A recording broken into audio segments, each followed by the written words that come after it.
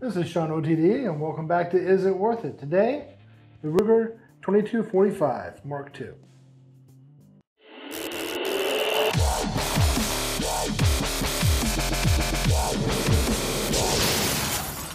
As always, I like to just kind of dive right into the review without wasting too much time.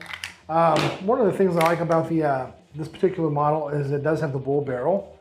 If you notice, thicker diameter barrel. So that means for target shooting, which is what this is really designed for, you can shoot for a much longer period of time without your barrel getting hot. Whenever you have the thinner barrel heats up, starts slinging the bullets off to the side, as most of you shooters know. So with the bull barrel, you get a lot more shots before it heats up because it has a lot more metal to heat up. Another thing is it gives a lot of weight. So that means that there's zero kickback. Since this is a 22 long rifle, there's no kickback. Literally, I've been known to hold it like this with my fingers and shoot this way, which is ridiculous, but I'm only holding it by a couple of fingers and literally holding it like this and being like ting, ting, ting, ting, ting, ting, ting, ting, ting, and just tearing up a 3-inch target and just eating out to the center of it. Extremely accurate, even with bulk ammo, as I generally buy bulk ammo for 22, and going out there for a day of shooting, I try to spend as little as possible.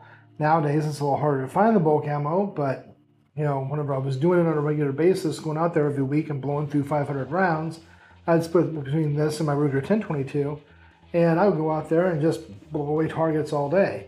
With a bull barrel, it'd stay nice and cool between ceasefires. There's plenty enough time for it to cool down.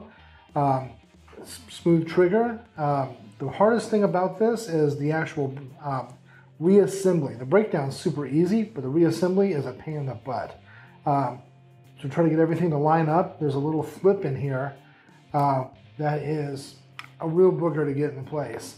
I changed out the front sight for a fiber optic front sight, and the back sight is, of course, adjustable rear sights.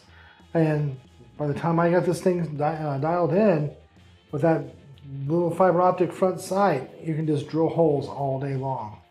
You can get speed loaders for these. They'll fit most of the Mark series. This happens to be a Mark II, and I really do like the gun. Even though it's a little weighty when it's empty, whenever it's full, it makes for a very smooth shooting firearm. So it's a nice little jewel. The Mark IIIs, on the other hand, they're newer. With the Mark II series, I can drop my mag, I can go ahead and drop the firing pin, and I can disassemble the firearm just as is, or I can fire as you noticed,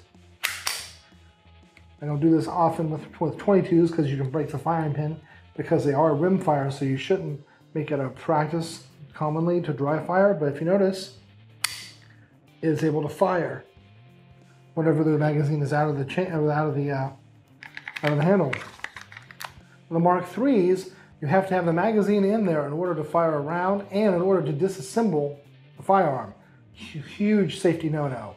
So, what if you happen to leave a round in the mag? You have to be extra careful. You have to make sure that you clear your mag, you clear your firearm, and then reinsert your mag in order to disassemble your firearm, which just seems ludicrous to me that they would do something like that to begin with.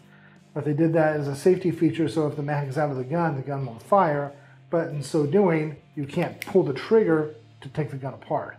So that's why I like the Mark II over the Mark IIIs. So if you're going to get one, I definitely recommend getting the older model versus the newer model. Even at $300 price tag, still totally worth it. So is it worth it? Resounding yes.